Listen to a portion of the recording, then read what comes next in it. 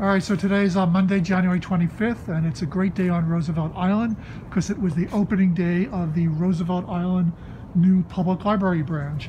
And I'm here with Carlos Chavez, who's the branch librarian, who's going to take us on a tour. Hello everyone. It's a great day, Carlos. Thank you so much. Yes, hello Roosevelt Islanders. I'm Carlos Chavez, the library manager, and I'm going to give you a tour of our beautiful new library. We're going to start off with the vestibule, so please come right in. So currently we're only open for grab-and-go services. What does that mean? It means that you can only return library items and pick up library items that you request in advance online or over the phone. So if you're just returning items, you would drop them in this blue tub over here, and then you would exit the library. That's only for returns. And then follow me, I'll show you the interior. Now you're far away. So this way, what you see over here in front of me is the area where we're going to keep all the holes. So if you ever have holes to pick up, you're going to find them over here in that section that Rick is recording right now. And the first thing you would do is take a temperature check over here. And once your temperature is okay, you would proceed and your holes over here. And then you would just follow the arrows that you see on the floor. And these arrows will lead you to the self-checkout express lane. Are there already holds here right now? Yes, as you can see, there's some holds. We're expecting to get a lot more in the coming days, as well as a lot of returns.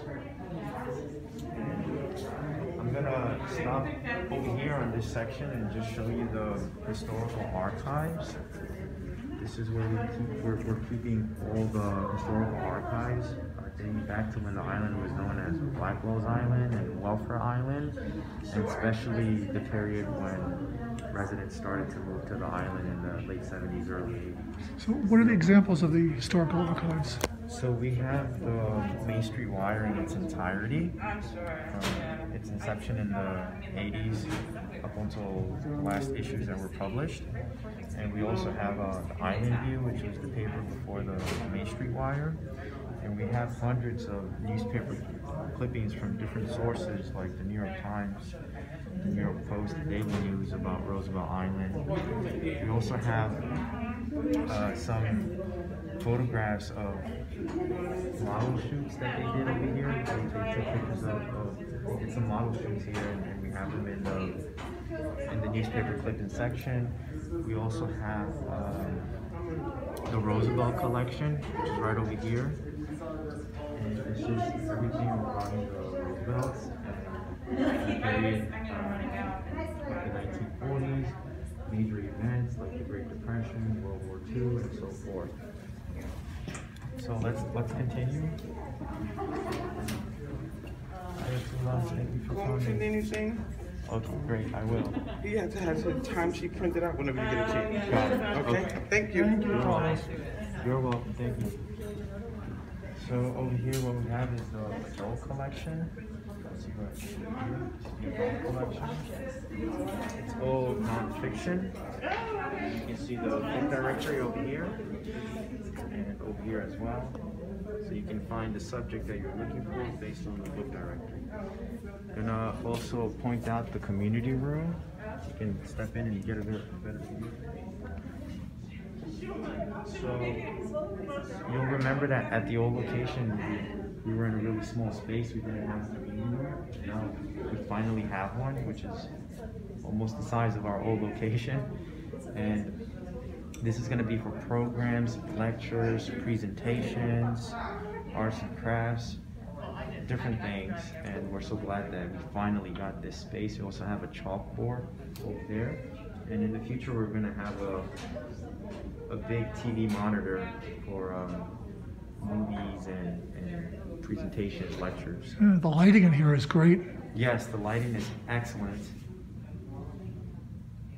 And the outdoor space over here, is that going to be used for anything? So RIAC is in charge of this space, and I was told that they're going to renovate it, and they're going to definitely make it an area that can be used by the residents of the island, and we look forward to partnering with them and working with RIAC on future programs that we can have here in this space. It'd be great to be able to sit outside and read a book. And Absolutely. I was told that it's supposed to be a combination of a reading space slash program area. So we can't wait. We can't wait for that to get started. will there be Wi-Fi access? So we have Wi-Fi in the library. Right now, as I said earlier, we're only providing grab-and-go service. But the Wi-Fi, you can actually pick it up from this area over here outside.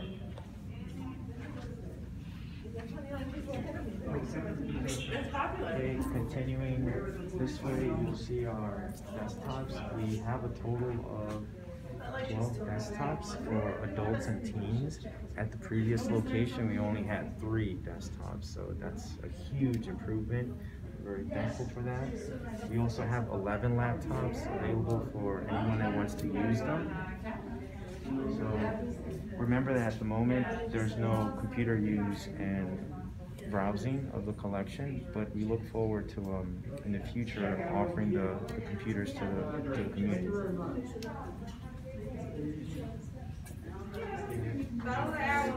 Continue this way, you'll see the rest of the adult collection. This is all fiction.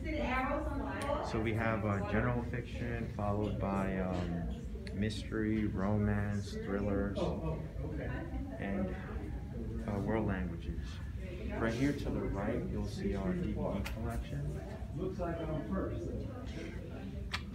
Is the book collection basically the same collection you had at the old library, just moved over here, or is there any additions to it? We brought a majority of our old collection from the old location, but we added 6,000 new items to that collection. So we have a lot more to offer to the community now, 6,000 more items. And if you look this way over here, you'll see the teen area and the teen space. So this is their collection. We have graphic novels, fiction, non-fiction, as well as and college guides over here. And next to the teen area, you'll see the circulation desk. And if you continue this way, over here you'll see the adult CDs, music CDs. And over here in this area you'll see audiobooks and large print, also for adults. You can see we have these signs next to each section so that patrons can easily find what they're looking for. Okay, so now we're gonna move on to the children's room.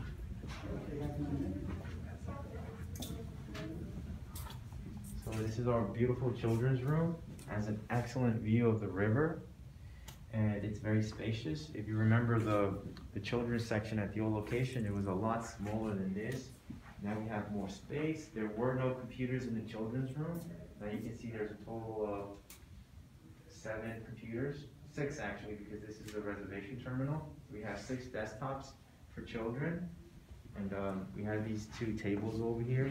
This one's supposed to go with cushions around, and then the other one is for the chair. And then this is the collection. So you have the early readers, young readers, fiction, followed by nonfiction, picture books, and reference. It's gorgeous. Yes.